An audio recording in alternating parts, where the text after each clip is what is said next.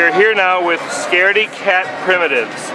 Primitive folk art, altered art, and home decor.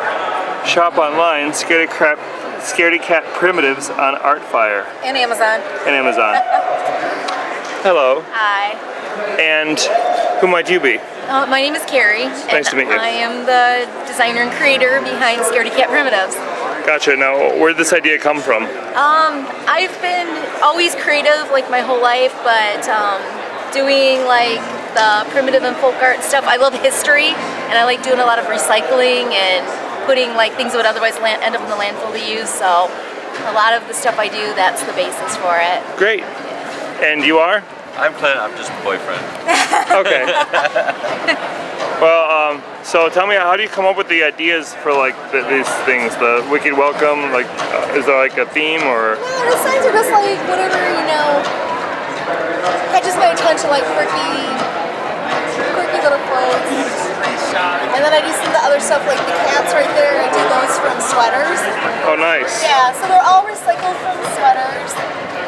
And like some of the charms and stuff are like old costume jewelry, so I try to like reuse as much as I can.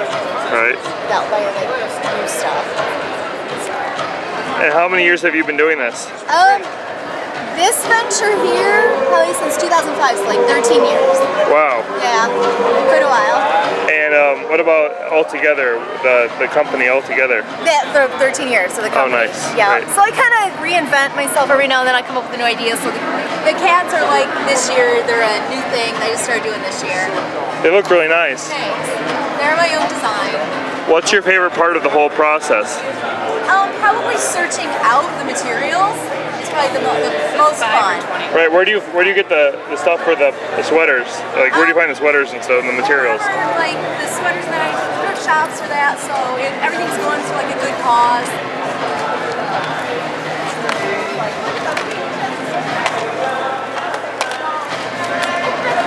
It looks like you're also interested in Japanese films. Yeah, I have some of my extra anime. Great. So, if you wanted to give a shout out to anybody or to the world out there, what would you say? Just, hey, this is me and my stuff, and you know, it's my little art, my little part of the world. Great. Thank you so much for your time. Absolutely. Come along.